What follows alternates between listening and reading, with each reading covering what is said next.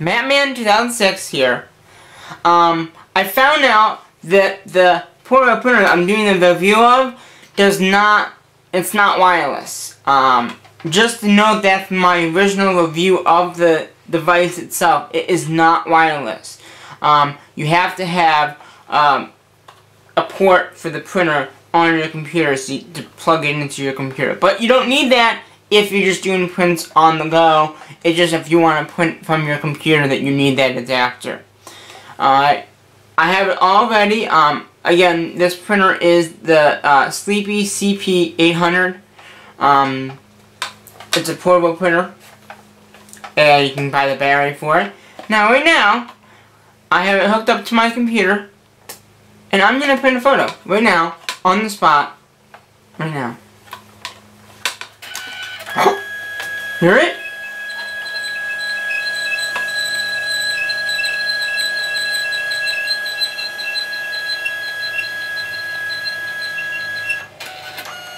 There it goes, it's taking the paper in. Woo! Comes out the back. See?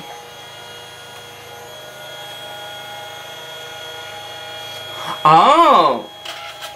So this kind of printer does one color and then goes back in. And does another color. And then sucks it back in to do the final color.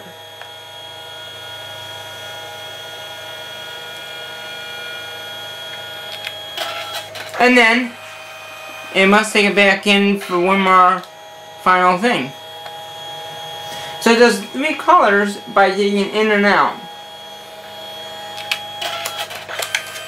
And then there you go. There's the first photo on this unit. Let me put the printer down so I can grab the photo and kind of show you what it looks like. Not bad quality for the printer.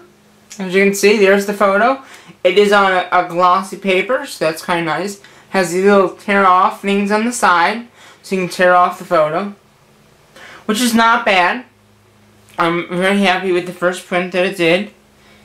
Again, this is a portable printer, so you don't have to have it hooked up to your computer. The computer is just an extra thing that you can do.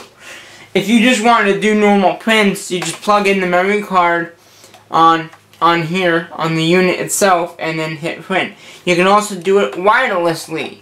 I mean, without a battery. You can actually use it without a battery as well. So, I mean, without having it plugged in. Right now it has to be plugged in because I don't have that battery thing to plug into the back of the unit. And I did look at the manual before I did anything. And it's a pretty big battery. I mean, it sticks out a little bit in the back. But I'm very happy with the photo so far. Like I said, that's what it looks like. That's just one photo I printed. I mean, there's so many things you can do with portable printers. You can add borders, you can add text to the photos. It's just a unique picture-taking machine. And like I said, the picture came out pretty well. And like I said, it's a pretty small machine.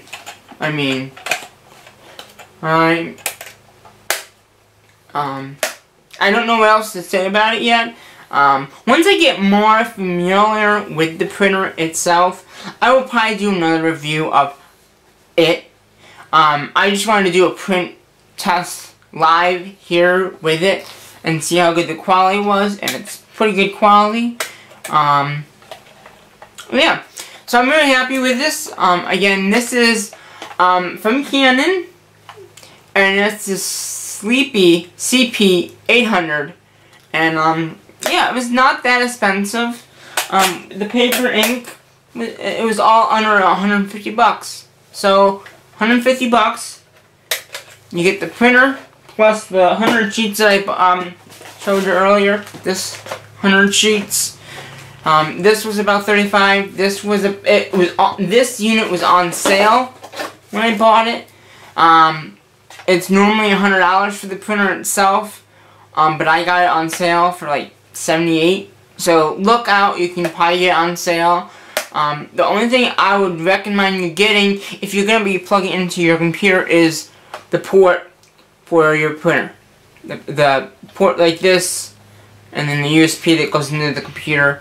Yeah, that's pretty much it. I mean, so this is again Mattman 2006 reviewing of the SELPHY CP800.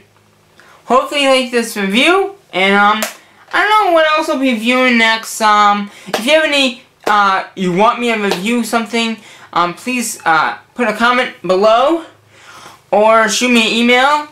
And I'll see if I can get that product and do a review for it. If there's a computer game you want me to review, I've done several reviews of, you know, computer games. Yeah. So, stay tuned. Hopefully there'll be more reviews from me, Mattman 2006.